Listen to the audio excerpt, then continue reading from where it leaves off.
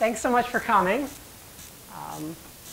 As Sarah said, my name's Tyler Anbinder, and we're going to talk for the next 30 to 45 minutes about 5 points, and then we'll open things up for questions, and hopefully you guys will have lots of questions. The first question we had already, where is 5 points? We're going to get to that well, we'll get to it right now.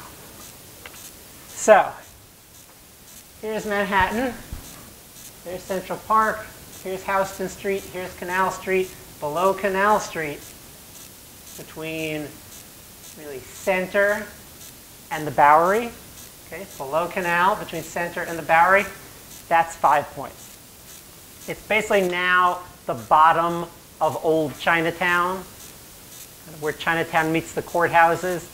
That's what 5 points was. So 5 points was infamous in its era, and the students who've been reading about it know this. 5 points was infamous in its day, and its day was pretty much the entire 19th century, as one of the most infamous neighborhoods in all the United States, really in all the world. So let's start with talking about why it was so infamous. This painting from 1829 pretty much encapsulates 5 points' reputation. So what you see here is a couple of things. So here's a woman with her breasts almost hanging out of her dress, hanging out the window there. Prostitution, one thing 5 points was famous for. You'll see here there is a big fight going on, kind of a street fight, though it's hard to tell how many of the people are fighting and how many are gathered around the fighters and betting on who will win. So fighting, riots, that was another thing 5 points was famous for. You'll see here in the painting there are pigs out here in the street eating the garbage. So 5 points was famous also for its filth. Another thing you'll notice in the painting is there are blacks and whites together intermingling. In 1829, this would have been seen by a higher society as an outrageous thing to have the races intermingling so freely and openly. Now, another thing that you wouldn't notice, and we'll talk about this more in a minute here, but notice how many groceries there are. So, right, grocery it says there, grocery it says there, grocery it says there, grocery there, grocery here, grocery there. So today we think grocery was the big deal, but in those days groceries also served as liquor stores. So by showing all these groceries, what you're right away seeing is this is a place where alcohol runs freely, and that was another thing 5 points was famous for. The drunkenness and just the saloons everywhere. And then a thing that's hard to see, these are wooden tenements.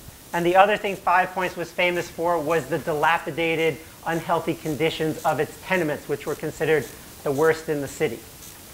So what we're going to do over the next half hour is talk about each of these things, and then how these conditions were exacerbated in the late 1840s and early 1850s by the potato famine in Ireland and the resulting huge influx of refugees from Ireland to New York. The poorest of them settled in 5 points, making the conditions that were considered bad already now even worse, making the neighborhood's fame now even more infamous. And then we'll talk about what happens to the neighborhood over the rest of the 19th century, how it eventually becomes Little Italy, Chinatown, and then kind of what the neighborhood is like today. Those last parts will be relatively brief. We're going to focus on kind of the period of the peak of fame, and that's during the period when it was an Irish neighborhood. So we're going to go through each of these aspects that I just talked about now. So one was the dilapidated wooden tenements. It's hard to see that in the painting. This gives you a little better sense of it. You have these 2.5-story wooden buildings. They weren't built originally as tenements. They were built as, in essence, single-family houses, but kind of single-family plus. The intention of those buildings was that you would have, say, a shoemaker who would buy the house. And the shoemaker would have his store in the front of the ground floor of the house. And then in the back, his family would live. And then maybe on the second floor, his employees would live. In those days, it was very common, the early 1800s and before, to have your employees live with the employer. And then in the top, in this little kind of garret part, kind of a half story, you might have the workshop where the shoes were made. Or you might reverse and have the shoes made on the second floor and the workers sleep in the garret. But in any case, all that stuff went on in the house. But as lots of immigrants began pouring into the city in the early 1800s, the owners of these houses realized they could make a lot more money by subdividing the house into apartments and renting the apartments to the incoming immigrants. And so the shoemakers and the other business owners moved out of the neighborhood. They subdivide these houses. They'll put maybe 3 or 4 apartments on the ground floor, same up here, maybe 2 up here. And now you have 10 apartments where before you had 1 family, a couple of employees, and a workshop. And so as a result, these tenements became very crowded because they're now holding a lot more people than they were designed to hold.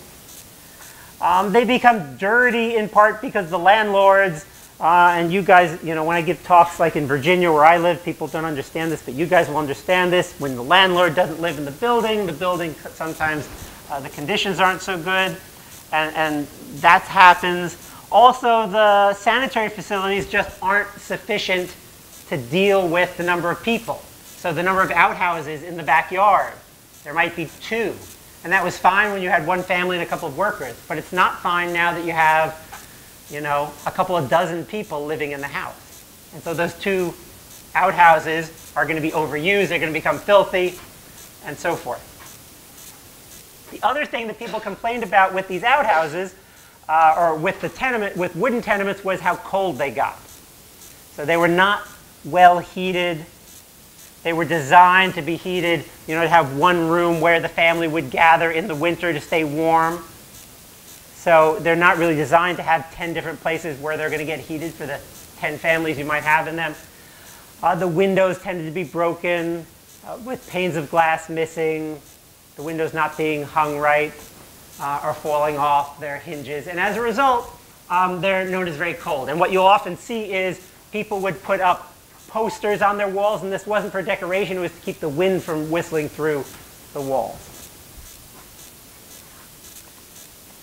And this gives you a sense when I talked about the backyards of these wooden tenements. Here's the backyard of a wooden tenement. Here are some outhouses. Here is the pump where you got your water from.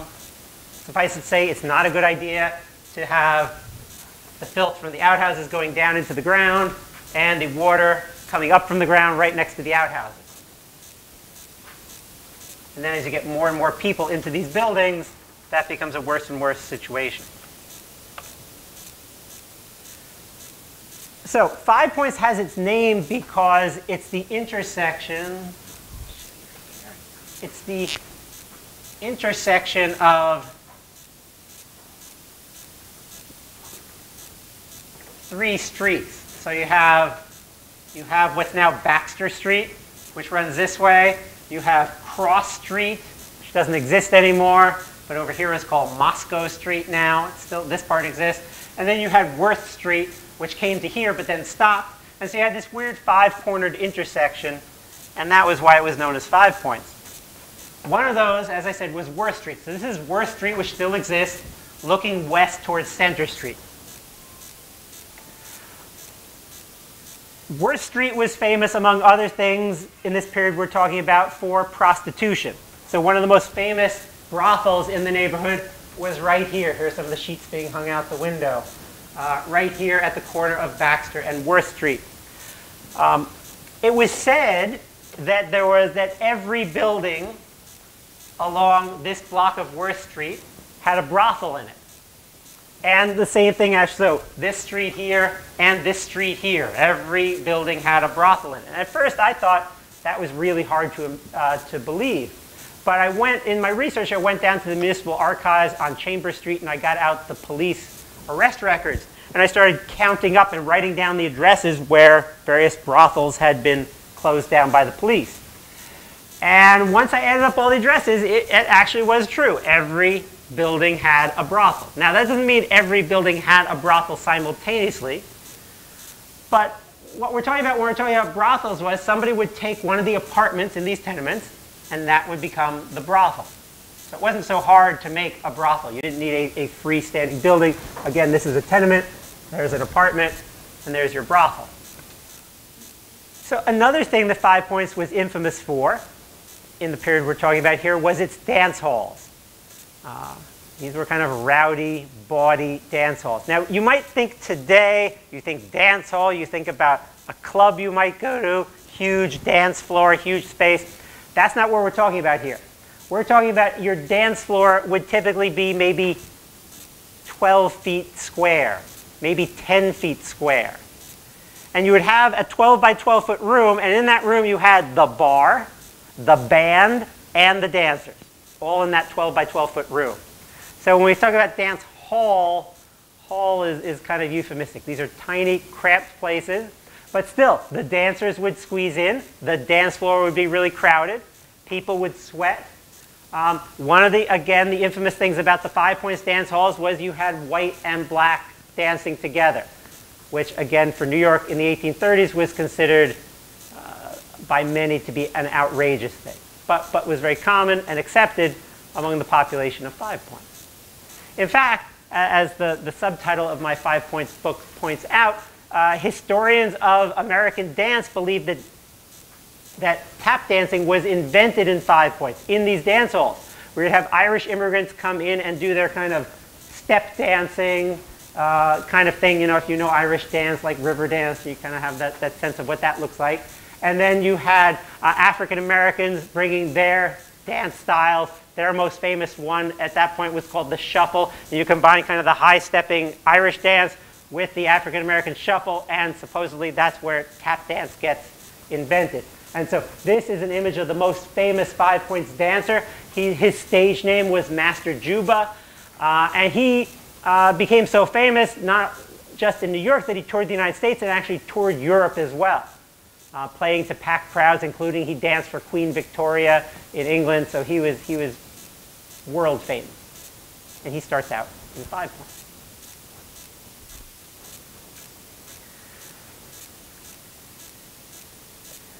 Some of 5 Points tenements became so notorious that their names were known throughout the city. The most famous of these was known as the Old Brewery, which is pictured here.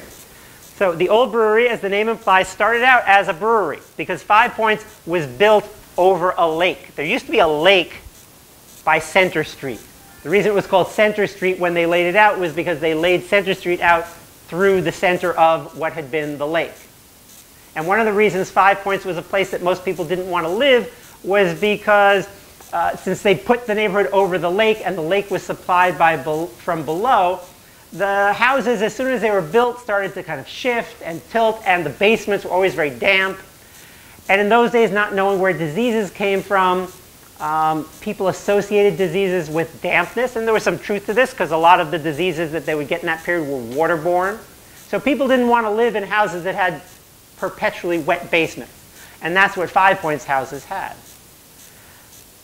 So the brewery was built at the edge of the lake.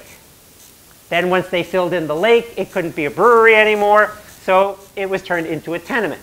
And it was a particularly huge, cavernous tenement with lots of apartments that had no windows to the outside at all, because obviously it had not been built for the purpose of being a tenement.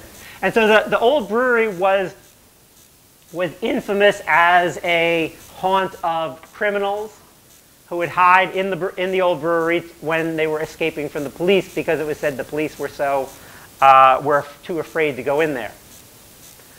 But the Old Brewery is a good example of how you have to be careful as a historian when you read what people wrote about 5 Points. So it's commonly said in some of the older history books that the Old Brewery was so dangerous that in its heyday, a murder a day was committed there. But we know that can't be right, because this is a period when all of New York City, which then admittedly was just Manhattan, but still all of New York City with 1 million people, there weren't more than a dozen murders a year. Right? In those days where very few people have guns, it's pretty hard to kill somebody. So we know there wasn't a murderer dead. Just the bodies would have piled up too high. Nonetheless, that was the kind of reputation it had. And there were several dozen other tenements in 5 Points that were so notorious that they too were known by a name. So this is the situation in 5 Points even before this famine grips Ireland. So in 1845, a weird blight starts to hit the potato plants of Ireland and Scotland and Germany for that matter. The blight was caused by a fungus from the seed potatoes. The way you grow potatoes is you take a little tiny potato, you put it in the ground, and up grows a potato plant, and lots of big potatoes will grow under the ground with that little seed potato. The Irish got their seed potatoes from the United States.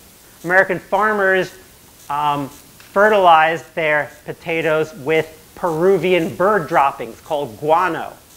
Those Peruvian bird droppings happened to get a fungus. Now, that fungus would die during the hot American summers. It would be baked to death. But Ireland is cold and damp and cloudy all the time. Not cold, but cool. And that's a perfect environment for the fungus to flourish. So the fungus infects the potato plants. And just before harvest in 1845, the plants turn gray and crumble into dust. And the Irish, very worried about this because in the poor parts of Ireland, people ate potatoes for every meal. And when I say they ate potatoes for every meal, I don't mean they had it as a side dish at every meal. I mean it was the entire meal. Potatoes for breakfast, potatoes for lunch, and potatoes for dinner. That was all you had, no other food. If you were one of the, maybe poorest 30 or 40% of the Irish population. Now, we are talking about a lot of potatoes, at least before the blight. The average man, kind of guys your age, in the back I'm talking about the younger, hungrier guys, would eat, on average, 14 pounds of potatoes per day. Okay? And the female students, the women of about age 20, they'd eat about 8 or 9 pounds of potatoes per day. And you have potatoes for lunch, potatoes for breakfast, potatoes for dinner. Always boiled. Right? Never baked, never fried, no way except boiled. And the only thing you had to put on them was salt. Right? So as you can imagine, this diet's very, very, very monotonous. Yet you're thankful for the potato because it's a very nutritious thing and you actually can survive just on potatoes. It's got vitamin C, it's got most everything you need. So when the potato blight hits, and 60% of the potato crop is destroyed, the Irish suffer a great deal. But they manage to survive until 1846, when the next crop is anxiously awaited, but not knowing what the problem was, they planted more fungus-filled seed potatoes. And in the harvest of 1846 was even worse. 90% of the crop was lost. And so now people start starving. The Irish population before the famine had been 8 million people. Of those 8 million people, about 1 million die. So 1 out of every 8 inhabitants of Ireland die. Another 1.5 million flee Ireland.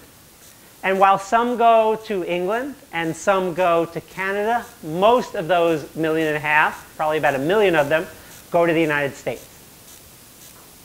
And so this is what today we'd call a refugee crisis, right? We have 1 million people entering the United States suddenly. And they're entering a country whose population is 25 million. That's a huge impact on the United States. And they don't spread out evenly across the country. There was no government program like we have today where we place refugees, in Minnesota and in Iowa and in Utah. The refugees were paying their own way to America. And when they get here, most of them are too poor to go any further than where the ship leaves them off. So the bulk of the immigrants go to New York, which has the biggest port, the most ships coming of any other place. The second most go to Boston, and then a lot go to Baltimore and Philadelphia and those kinds of places. And eventually they'll start to spread out across the country, but even so, when we say spread out, they might go to Westchester or here to Brooklyn or to Jersey City. And that's the extent, 98%, that's as far as they would get. And as you can see, this is the kind of living situation these immigrants would have had before. They would have had a hut made of stone walls, maybe mud covering the stones. See a dirt floor covered, if they had it, with some straw or hay.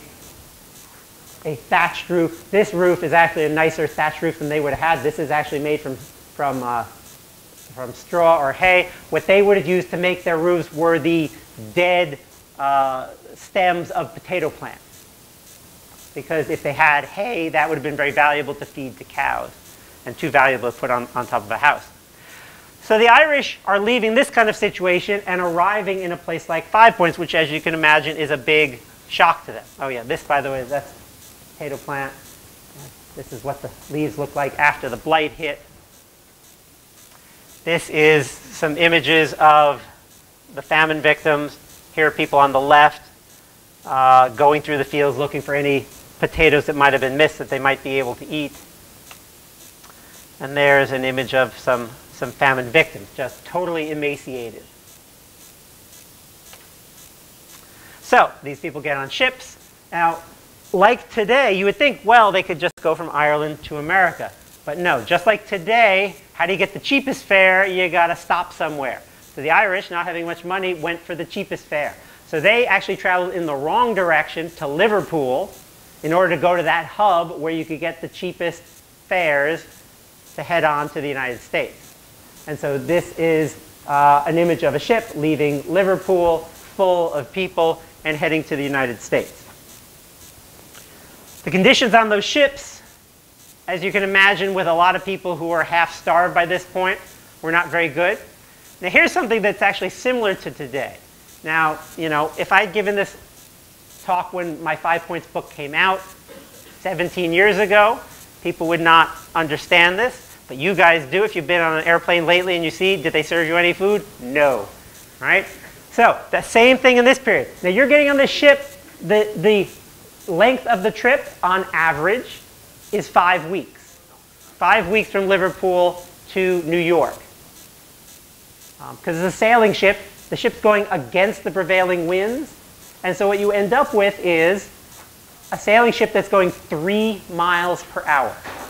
3 miles per hour across the Atlantic Ocean. Now, it had been, back when those earlier immigrants had come to 5 Points, these ships were required to give no food at all to people. None. But because people had started starving on these ships, when the ships because poor immigrants wouldn't bring food, the idea was you're supposed to bring your own food. You're supposed to bring 5 weeks worth of food on the ship. And 5 weeks worth of water. Right? So imagine you're getting on the ship, 5 weeks worth of food, 5 weeks worth of water.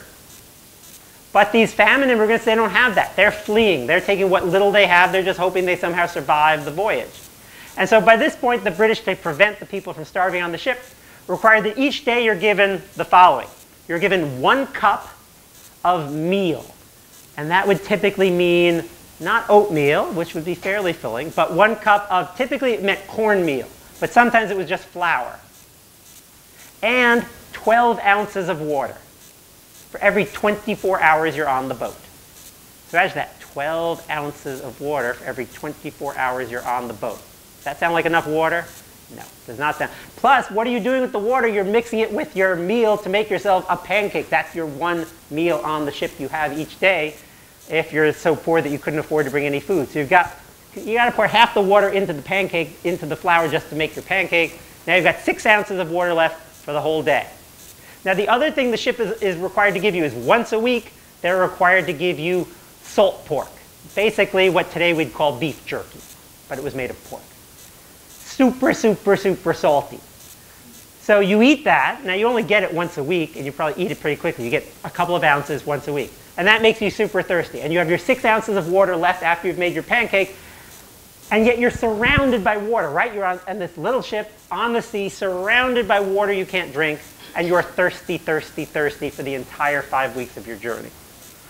You're thirsty even if this happens, right? Always there's a storm at some point on your voyage, and scenes like this below decks as the water pours in, and yet you're thirsty. And you try drinking this water, and it tastes disgusting, and you spit it out. And so you're thirsty. And so when you get to New York, you're grateful to be there. And you obviously drink as much water as you can as soon as you get off the boat. So this is an image of 5 Points. It's actually the same, one of the same blocks we were looking at in that painting. But now, and these are the wooden tenements that have become pretty dilapidated by the time this picture was taken, which is 1869. And now they've started to build some brick tenements. And those brick tenements are built starting in the late 1840s when all those famine immigrants flood in.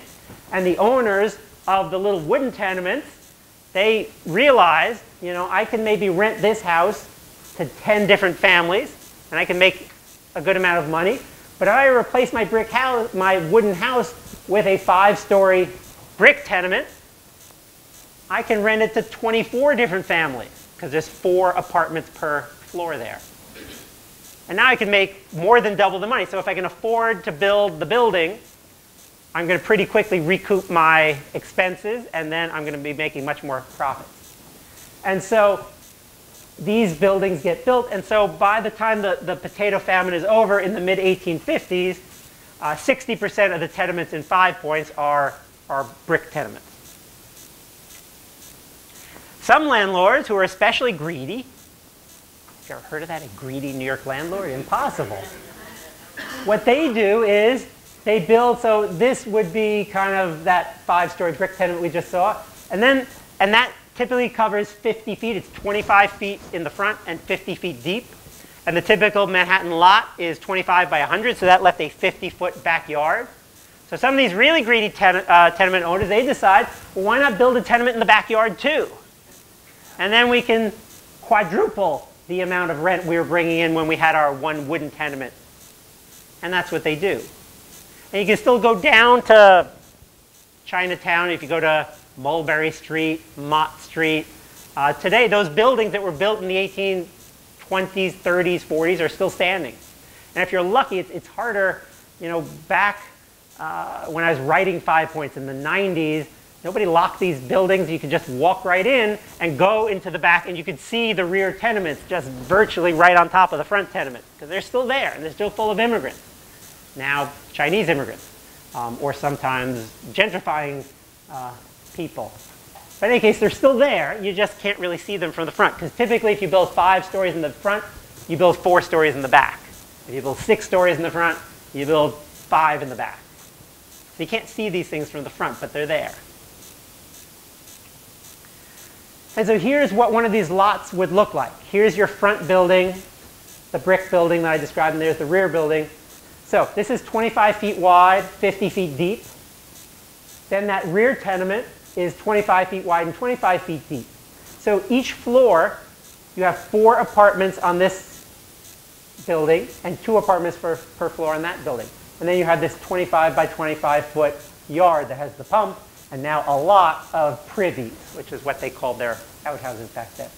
And so notice the size of these apartments. So each apartment has 2 rooms. This front room is both your living room, your kitchen, and at night, as we'll see, your bedroom. And then this room is 12 by 12. And then the back room here in the typical layout ranges from 6 by 8 feet to 8 by 10 feet, depending on the exact footprint of the lot. So your whole apartment is 225 square feet. And let's take a look inside one of those apartments. So here's a photo from 1890 of one of those apartments built in the 1840s. So here we are in that front room. You notice here's the stove. And here's the family of 1, 2, 3, 4, 5, 6, 7 in those 2 rooms. And so notice what they've done is they've got a bed here. They've got the crib here for the little one, though it looks like she's outgrowing the crib.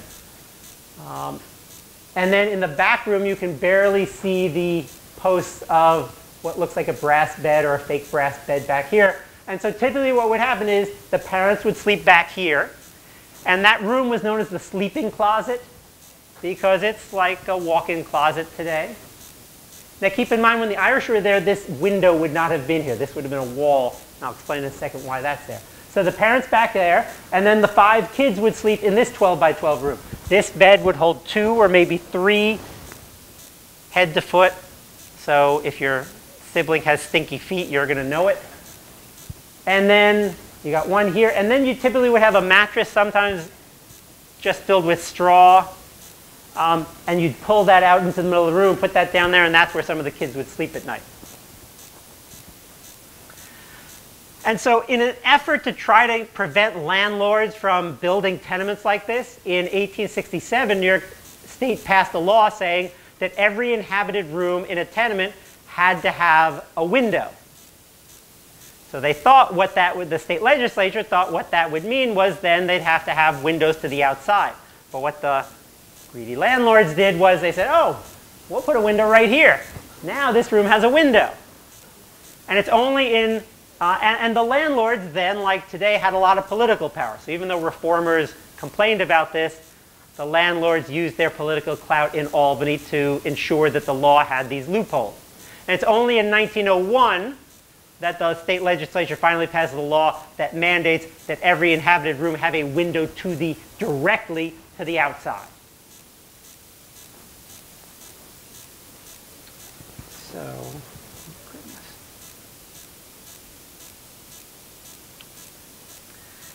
So one of the things that would happen with these apartments, oh, let me start it with here though. So here you've got 7 people in these 2 rooms. But what often happened was, say you only had a family of 4, you might say, oh, lots of room to spread out. But no, what a typical family of 4 would do if they're Irish immigrants is they'd rent space in the apartment to some boarders. So if you only had 4 in the family, you might rent the sleeping closet to boarders. And then you'd sleep, the family would sleep out here. Or sometimes you'd do the opposite. You'd sleep here and you'd have the boarders sleep here. Now, of course, immigrants are nothing if not enterprising. And so what the Irish often would do would be they would rent a tenement apartment, but then lay it out so the entire thing, they would rent the entire thing to boarders. So you might have an apartment at one end of the hallway, and when the apartment across the hall became free, you'd rent that. You'd put some beds in it, like these Irish immigrants have done, and you'd turn it into a boarding house. And you'd make a profit that way. And that's what these people have done. This is an image from 1859. This is actually an image, remember that photo I showed you of the big brick building and the small wooden buildings? This is inside one of those small wooden buildings. And you paid 6 cents a night for a space in this room. That doesn't mean 6 cents for a bed. Right? If the place was fairly empty that night, you got a whole bed yourself. But if it was crowded, you shared the bed. Maybe with one person, maybe with 2 people. Okay. Which you had experience with because on board the ship, forgot to mention this, on board the ship, the beds, at first you say, oh, this is good. The beds were the size of modern king-size beds, at least in terms of width. They'd be 6 feet long and 6 feet wide. But the rule was 3 adults per one of those beds. And if you had children, it would be 2 adults and 2 children. So you had to have at least 3 adults or children in the bed besides. Now you think about it, 3 adults. So there's always going to be 1 stranger in there with you. All right? And so that was one of the things that people hated about those ships. That was the thing that women most hated about those ships. Because there was no guarantee, you could be surrounded by strange men on the ship in the period before the Civil War. By the time you get to the Civil War, the British passed laws and they say that women have to be housed separately on these ships from men. And at first what they do is they just say, all right, single women have to be housed separately. And the married women will go in these beds with their husband, but then they stick another guy in the bed and those guys' hands wander. And so then in 1867 they have to pass another law and say all women have to be kept separately from all adult men. So the women and children are in one part of the ship, and men, whether they're married or single, are put in a different part of the ship.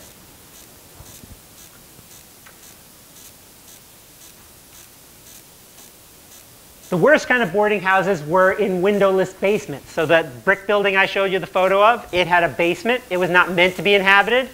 But again, either greedy landlords or, and often what it would be an Irish immigrant would go to the landlord and say, hey, there's nothing in the basement.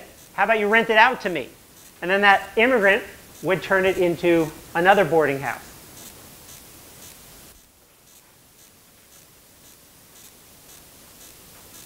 This image is one of my favorites. So the wooden tenements were infamous for how cold they got in the winter.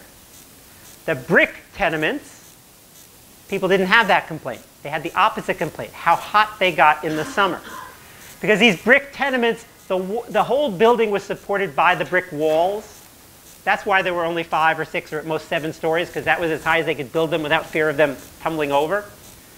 And so those walls were a foot thick of brick, and towards the bottom sometimes even thicker than a foot. And so if there's a side of the building that faces the sun, the building would turn into a brick oven. And long after the sun went down, those bricks would continue to give off heat. And so in the summer, especially during quote-unquote heat wave, which of course a heat wave in the 1850s was not as hot as our heat we get today, people would sleep outside in the summer. So you can see here people sleeping on the doorsteps, up on the top of this awning here. There are no fire escapes yet at this point. That's post-Civil War. Once we get to the post-Civil War period, people will sleep on the fire escapes.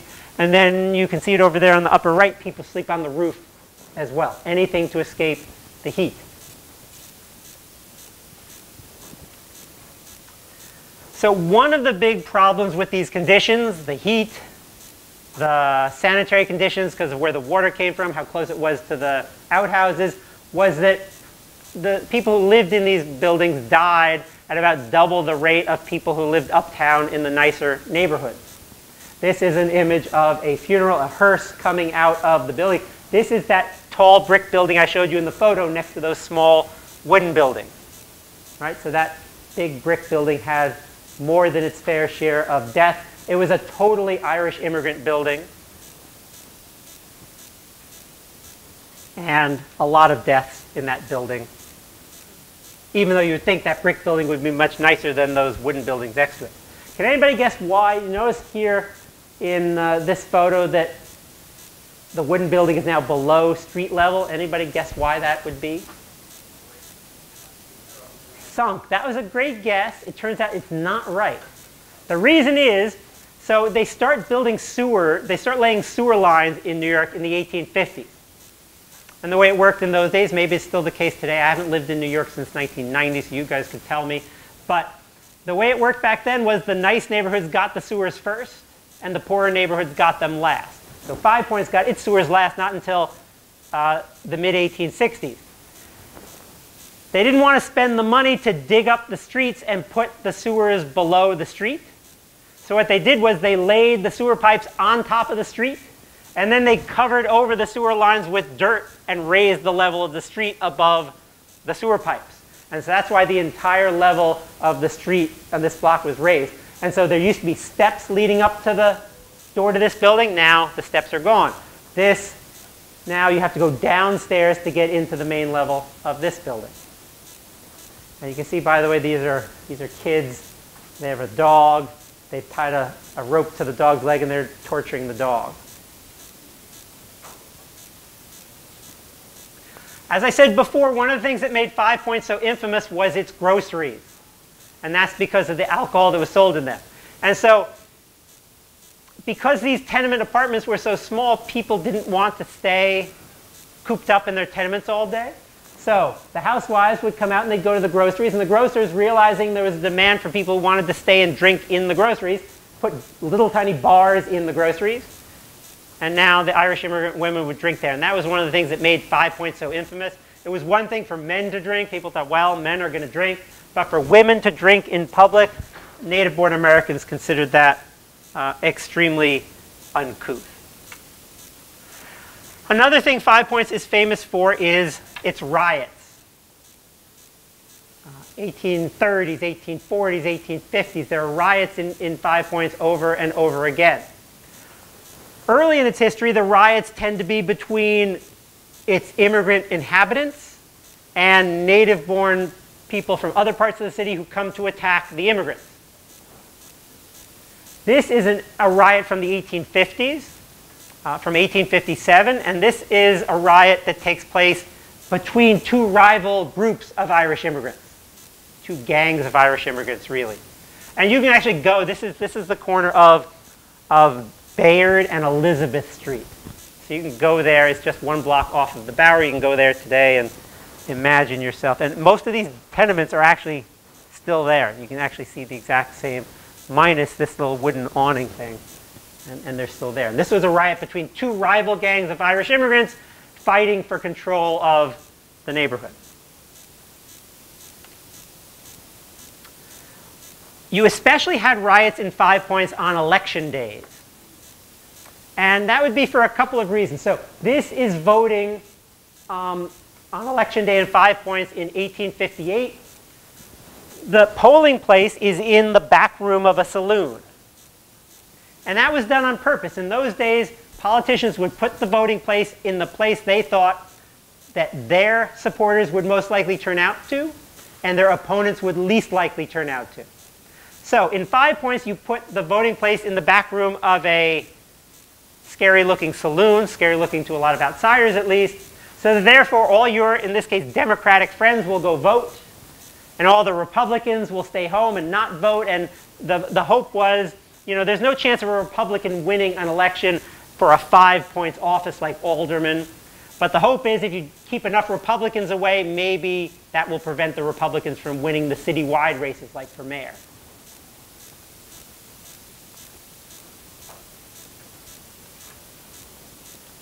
And so you can see in this image, this is one of Thomas Nast's most famous cartoons.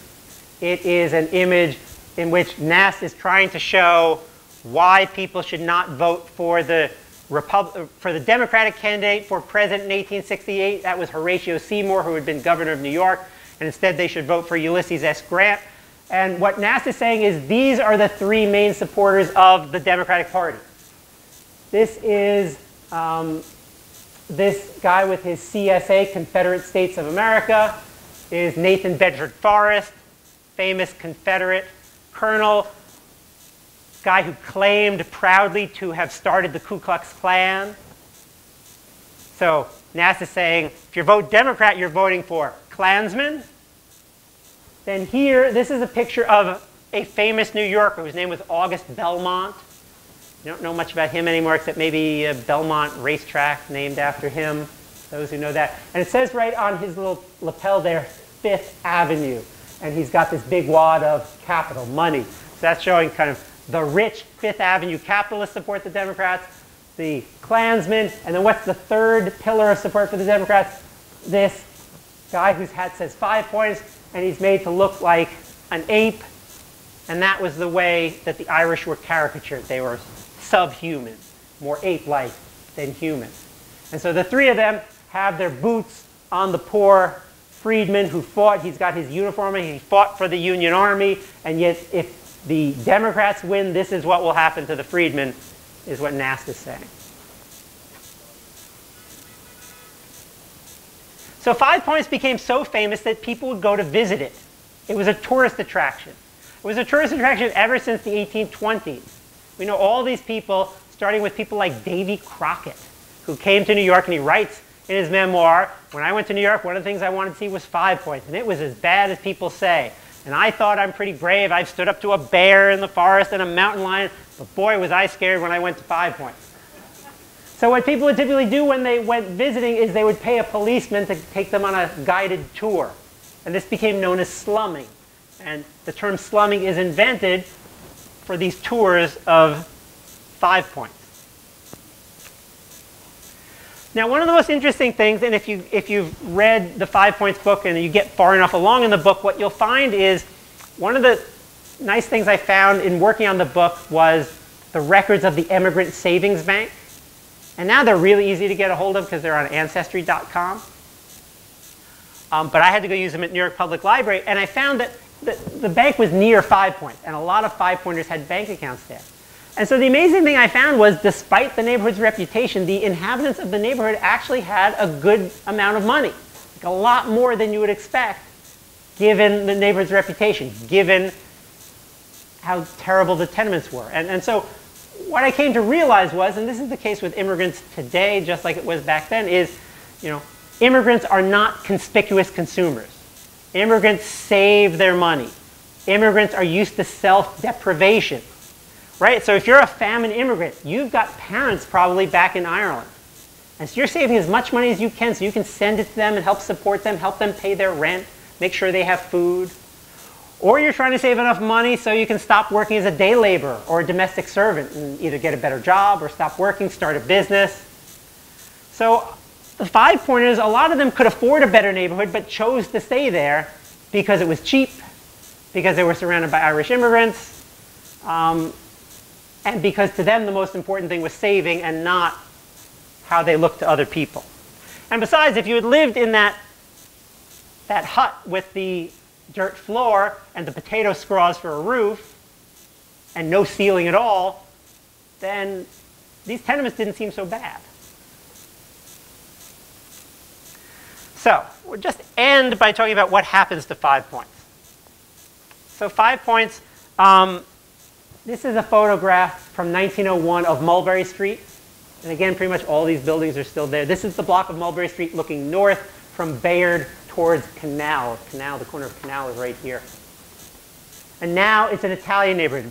What happens is, by the 1870s, the Irish aren't immigrating so much, and the Irish who live in 5 Points are finally moving to better neighborhoods, in part because Italians are starting to arrive in New York in large numbers, and they go to the poorest, cheapest place to live, 5 Points. And so quickly the Italians displace the Irish, and it becomes an Italian neighborhood. And so here you've got your Italians selling all their fruits and vegetables on the street, living in the same tenements that the Irish had lived in.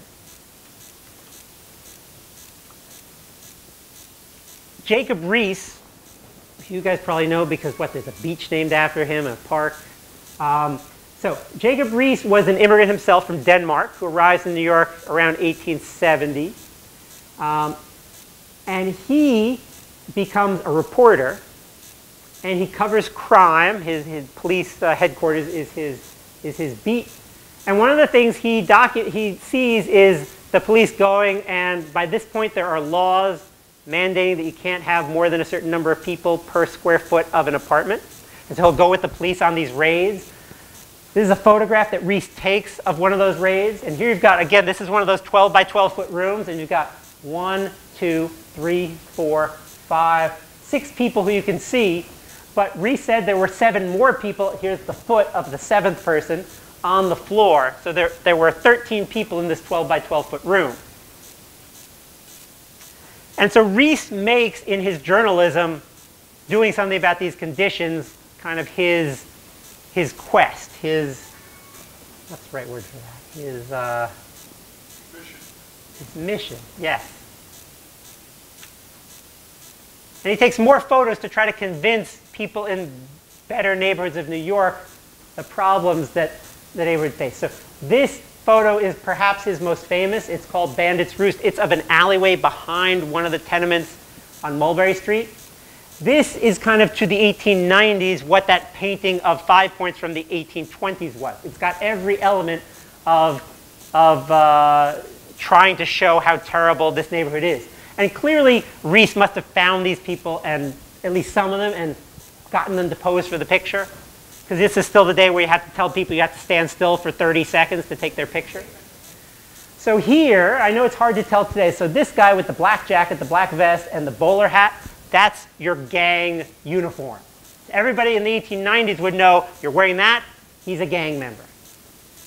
Then here's a guy, believe it or not, with a twin-barrel shotgun. Now that is not your typical 5 Points weapon of choice. So it's not clear whether Riis brought his own shotgun and found somebody to pose with it, or the guy happened to own one and says, oh, bring it down from your apartment. But in any case, this guy's got a shotgun. Riis talks about women like this. He calls this woman an old hag, his term, not mine. So the old hags of 5 Points, according to Riis, were famous for running stale beer dives. So these would be saloons that were for the lowest of the low, the most drunk of the drunks, the most alcoholic. This is a place where they would go to regular saloons and they would buy the empty beer barrels from the saloon keepers. And the beer barrel would have a little bit of beer at the bottom, but you couldn't get it out of the tap without it just being all foam. And so that would sit at the bottom, it would go flat. She would buy that beer barrel from the saloon keeper, take the flat beer out, pour some chemicals in it to give it a foam head again, and then sell it. The chemicals were really bad for people. but they would sell that beer for a third of the price that a saloon would sell good beer for. And so the worst drunks and alcoholics would go into these back alley stale beer dives to get their fix of alcohol. And so these are just some of the aspects, and then you've got that laundry there perfectly filtering the light, and this just perfectly encapsulates why Reese says something has to be done. And what Reese says is there's no way to fix the tenements. He says immigrants are always going to crowd because they're trying to save money. And the poorest places in the city are always going to attract alcoholics, homeless, and so forth. So what Reese says is the only thing you can do to fix 5 Points is to tear it down. And so he succeeds in getting the worst block. So this is one square block. The 5 Points intersection was right here. Bandit's Roost was right here. This is Mulberry Street right here. These buildings are still there. And he gets the city to tear it down. Now, does that solve the problem? It doesn't exactly solve the problem because, of course, poor immigrants will just move elsewhere. Alcoholics and homeless will move elsewhere. But this is kind of the end of 5 Points. Because now with the 5 Points intersection torn down, Mulberry Bend torn down, Bandit's Roost torn down, other places in the city become the most infamous immigrant neighborhoods. But that doesn't mean immigrants stop living there. It becomes Chinatown eventually. This is an image taken in the late 1990s of an immigrant bunk room. This is one of those same 12 by 12 foot rooms somewhere in Chinatown. The photographer wouldn't tell me exactly where. All he would say was somewhere in Chinatown. And now they've built the immigrants have built triple level bunk beds in the 12 by 12 foot room. So there's beds along one wall, beds along the other wall, a little passageway in the middle.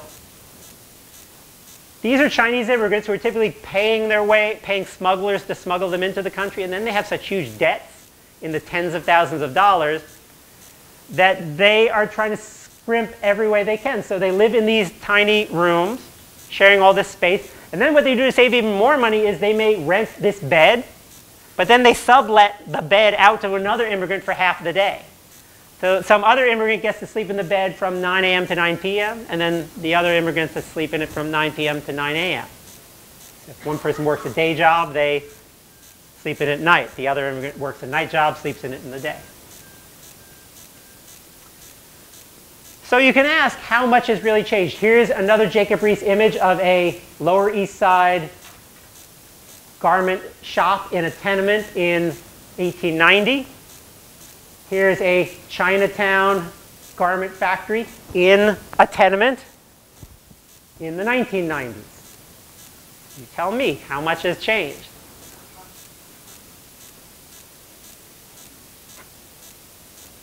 So that is the short version of the history of 5 Points.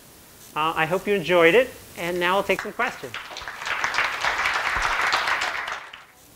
The question was the origin of gang activity in 5 Points between Irish and Italian immigrants?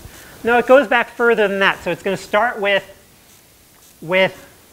kind of fighting between native-born gangs and Irish gangs. And then by the time you get to the potato famine, the natives have pretty much moved out, and it's Irish gangs versus Irish gangs. And then later, Irish versus Italian. And then after that, Italian versus Jewish. There's a big fight for control of the Chinatown nightclub scene between the Italian mafia and the Jewish mobsters from the Lower East Side. They eventually have a truce, and they kind of agree, this street, the Jews get to extort money from the nightclub owners, and this street, the Italians get to extort money from the nightclub owners. And then it's eventually Chinese gang. The question is, why is Uptown the place where elite New Yorkers want to live? So it starts because, you know, what you see here in 5 Points is buildings get built. Oh, here's our food. Buildings get built, and then they don't get torn down. So if you want the nicest house to live in, it's going to be a newer house. And the newer stuff is constantly being built further uptown where the land isn't occupied yet. So for a long time, the nice housing is always a little further uptown. And that's especially the case once Central Park is built, and then that's the place people want to live near. And then eventually, of course, there's a limit to how far up people are willing to go because the business, Wall Street is still downtown. So eventually that stops, but that's the reason. Let's answer. So the mortality rate. So on your typical voyage, you would have, say, 500 immigrants on one of these ships. And your typical mortality rate throughout the period, say, from 1840 to 1860, would be 1 out of every 100 immigrants would die on the ship. And then probably another 2 or 3 would die soon after arriving, but we don't know. But that was what the Irish would talk about. And that's typically because the disease you most often got on one of these ships was typhus, not to be confused with typhoid. But typhus is a bacterial infection that you got from body lice. So if you're all crammed in the steerage quarters there, 3 in a bed, right? It's perfect condition for body lice. The lice poop on your skin. Then when you itch because of the lice, you make little tiny microscopic holes in your skin and you scratch the lice poop under your skin. The bacteria from that gets under your skin, infects you, and you get typhus. The main symptom of typhus was a diarrhea that looked like rice. And you thought, I didn't have rice. And the reason that the diarrhea looked like rice was because the walls of your intestines were flaking away in what looked like rice. So amazingly, most people didn't die from typhus. Right? Probably about 1/3 of the people who got typhus would die. Today you get typhus, you get an antibiotic, it's solved. And plus, it's not such a big thing anymore. But back in those days, and so that was the main way you would die. So if you could get typhus the last week on the ship, but it would take you a week to get sick, so you might get off it. So a lot of people died of typhus after they got off the ship. Now, in the worst years of the famine immigration, when so many poor and diseased people are packing onto the ships, then sometimes it was 2 or 3 per 100. And then on the worst ships, like some individual ships would be particularly hard hit. And on some ships, you might have 10 or even 20% of the immigrants die. But overall, 1%. In the worst years, 2%. And then how are the tenements financed was the other question. Typically by banks. So like the Immigrant Savings Bank, if you were an immigrant, they would lend you money to build a tenement. And that was the way because it was a great investment for banks because Manhattan real estate was so secure, right? It was never going to really go down that much in value. So banks were eager to lend to people who wanted to build tenements. It was very dark. Now, the thing you should know if you go to the Tenement Museum, which I highly recommend, so that's built on the Lower East Side. And immigrants on the Lower East Side tended to have more money. In the Civil War period, they were more likely to be German immigrants who had more money. So the Tenement Museum is each apartment in the Tenement Museum tenement is 3 rooms. So it'd be the same 12 by 12 front room, but then 2 bedrooms, one behind the other. Still very dark, but you do have more room than you had in the Irish and Italian neighborhoods. So that's a great question about the food, and I talk about that a little in the 5 Points book.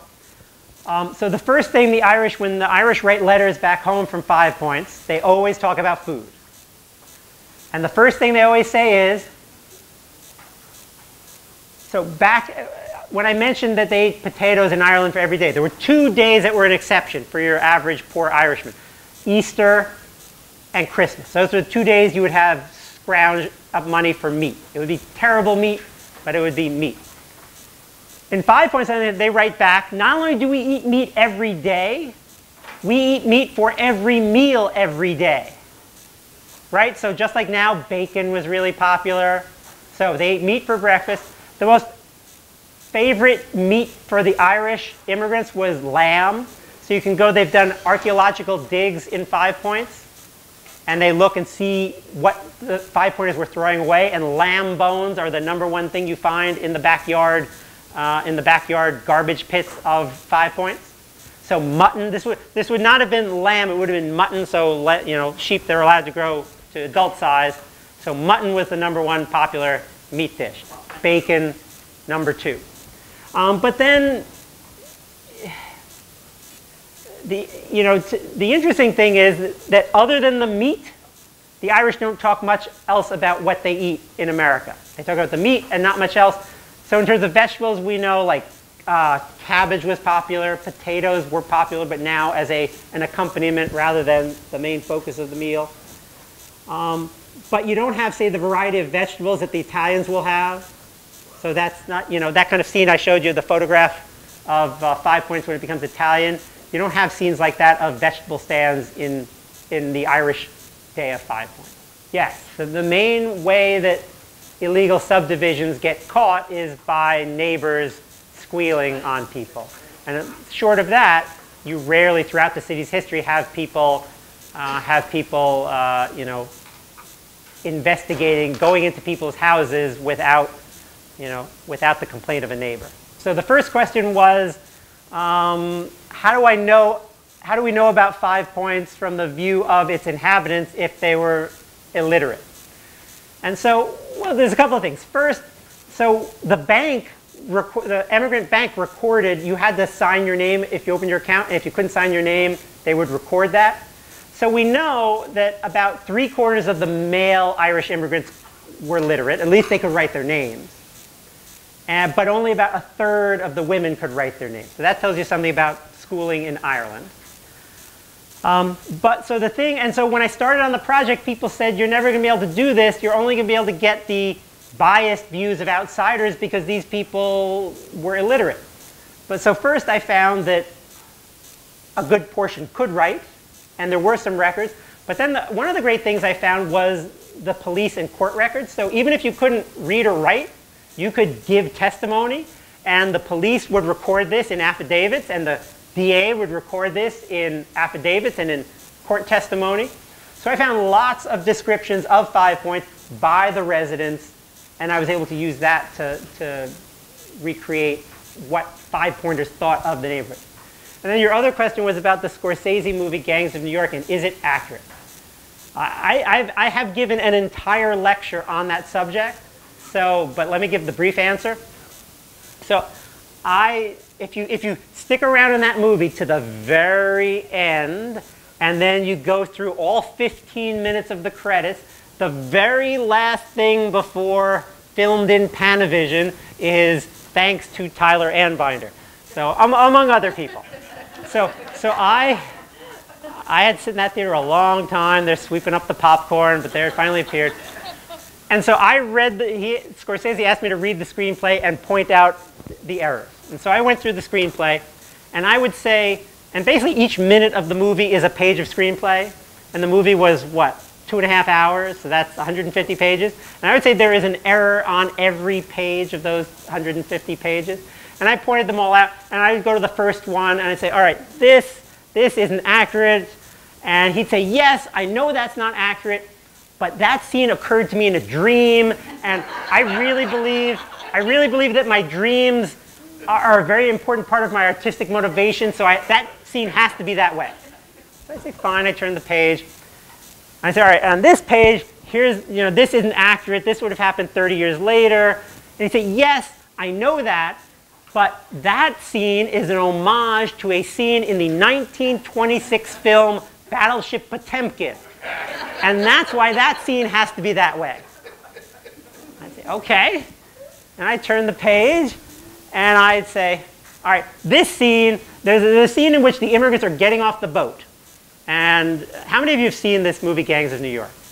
It's a decent number of you. There's one scene where immigrants are getting off the boat, and the camera pans, and the immigrants are getting off the boat, and then they're here on the dock being made citizens, and then you pan over here, and they've come to the next table where they're enlisting into the Union Army, and then you pan over here, and they're getting on another ship to go off to fight in the war.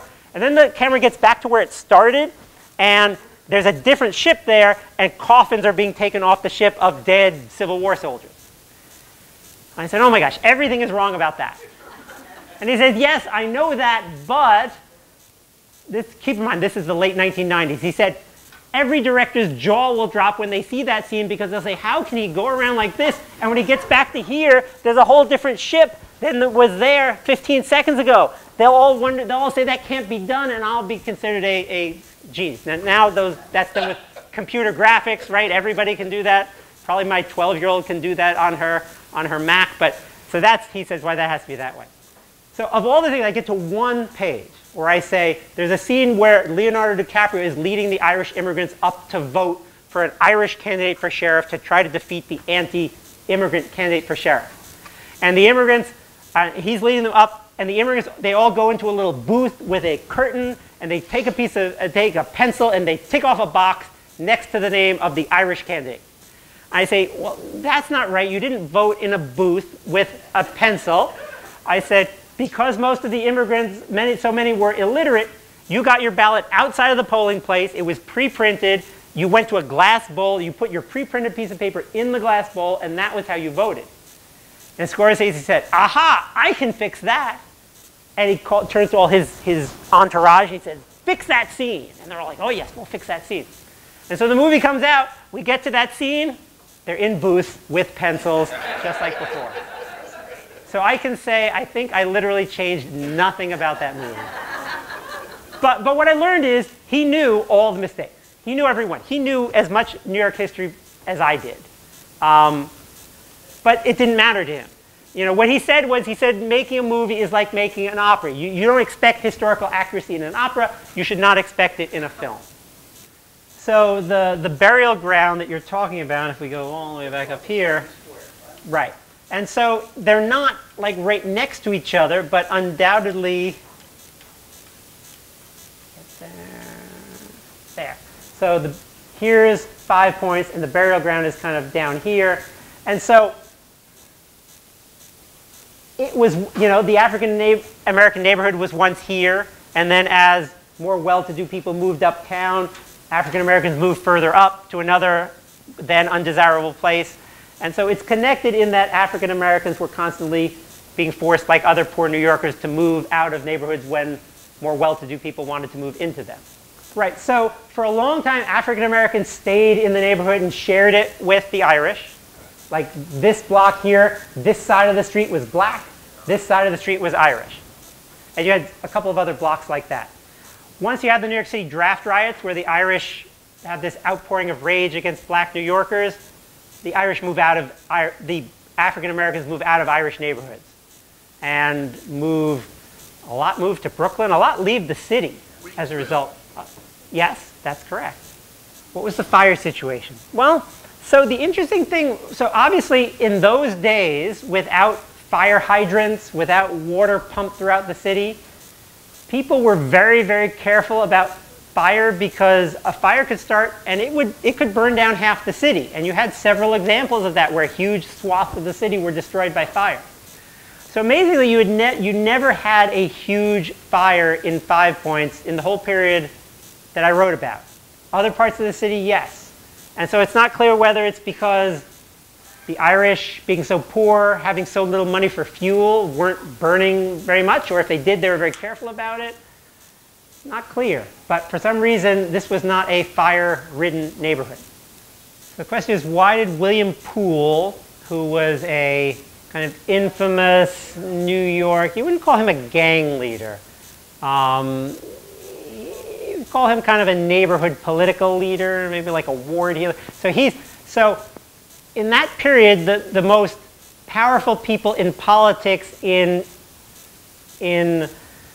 kind of the more working class neighborhoods would be often people who were famous as fighters, sometimes as prize fighters, sometimes kind of as the leader of, and these would be political gangs. So we think of gang, we think of crime. But in 5 Points in the Irish period, the term gang did not connote crime. It more denoted a group that would turn out on election day to defend your turf against another group who might come and try to intimidate the voters in your neighborhood. So Poole is one of these people who's known as a tough, and he's known as being anti-immigrant. And so there, you know, as in any period in American history, when there are a lot of immigrants, there's often a lot of anti-immigrant sentiment. And so, you know, just like today, where aspiring politicos find that they can get a lot of support by bashing immigrants, Poole is one of the people who did that. Great question. Why were the Irish attracted to the Democratic Party? So often in politics, people are attracted to a group, sometimes less for what the group stands for and more what their opponents stand for. And so in this case, the Democrats' opponents, starting out with the Federalists and then the Whigs, were known as being first anti-Irish and second anti-Catholic. So the Whigs in particular in the 1830s and 40s wanted to kind of make Protestant, evangelical Protestant in particular, views into law, so like mandating that no liquor could be sold on Sundays, that businesses couldn't be open on Sundays. And so Irish Catholics, not wanting to be forced to follow Protestant rules, gravitated to the Democratic Party. The Democratic Party, in return, rewarded Irish immigrants with patronage jobs and so forth, and political appointments sometimes. And so that's the short answer. And then the long answer is like chapter, I think, 10 of the 5 Points book. There's that chapter called Politics, and that's a longer answer to your question. So the first thing is he has the people coming off the boat and immediately becoming made citizens. And so that wasn't the case. Like today, you had to wait 5 years to become a citizen. Now, if you signed up for the army and you served for an entire year, then they would let you become a citizen after 1 year. But there was no way that you could become a citizen on the dock as soon as you got off the ship. So the questions were, what was the influence of the Catholic Church? What did they do to help the immigrants? Let's kind of sum it up. The answer varies over time. So are there churches? So the Catholic Church in New York is relatively poor in the 1840s and 50s. So rather than build churches, they mostly, what would happen, so in 5 Points, there was a Lutheran church. There were hardly any Lutherans left in 5 Points. So the Catholic Church bought the Lutheran church and turned it into a Catholic church. That church is still there on Mott Street. I don't know if you've ever seen that. Mott Street, kind of just below Canal. No, that's further up. That's north of Canal. We're talking further down. And so they would do that. They would buy up underused Protestant churches, and that would be the cheapest way to establish new parishes in New York. It takes money to start schools, and these Irish Catholic immigrants don't have much money. And so at first, they don't do much starting of schools. But eventually, they start. So this is one of the reasons Boss Tweed becomes so infamous in New York. This is by the late 1860s, New York Irish Catholics want to start parochial schools. They don't have the money to do it. So they go to Boss Tweed, head of the Democratic Party. They say, look, we've been voting for you guys for years, helping you win office. You have to do something for us. We want money for our schools. And so Tweed sneaks into the year's state legislature appropriation bill money for parochial schools for various New York Catholic parishes. And it passes. Nobody even knows it's there besides Tweed. And then once it's found out, it causes a great controversy and a kind of an anti-Catholic backlash. But so the answer is initially the Catholic Church is overwhelmed and can't do very much.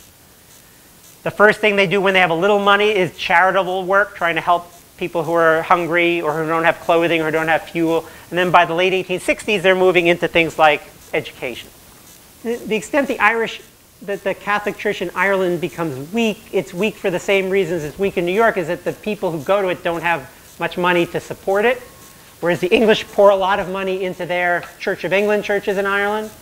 So I think it's weak in that sense rather than a lack of faith. I think it's more a lack of money. And so the Catholic churches are very few and far between, in Ireland, where it's very hard to get around.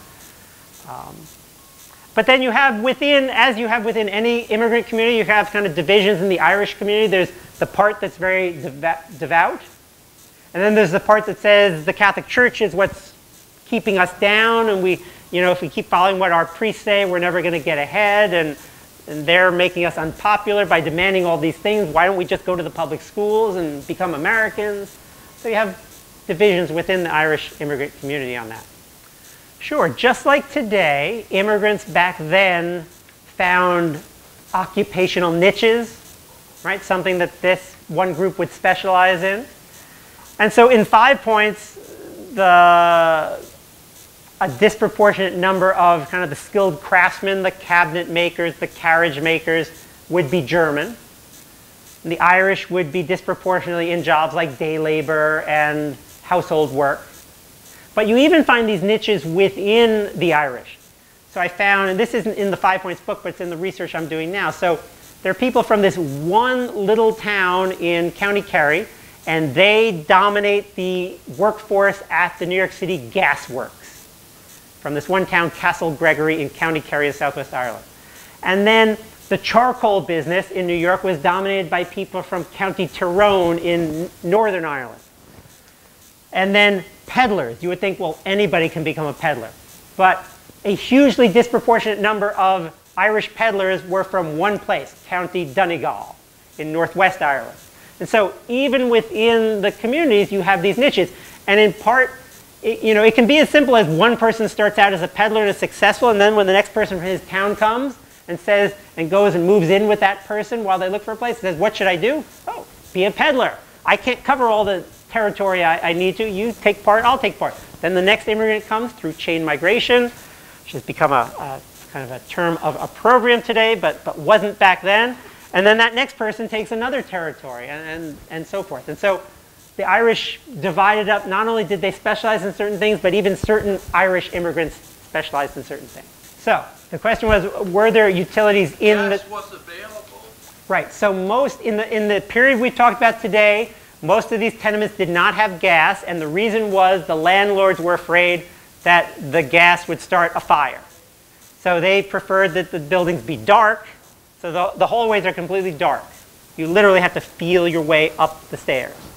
So they keep them dark for that way. Water also, in the period we're talking about, no water inside at all. All the water is in the yard. You fill up a bucket, you carry it up the stairs, and that was how you got water. What's that? Right. Indoor plumbing comes in the end of the 19th century.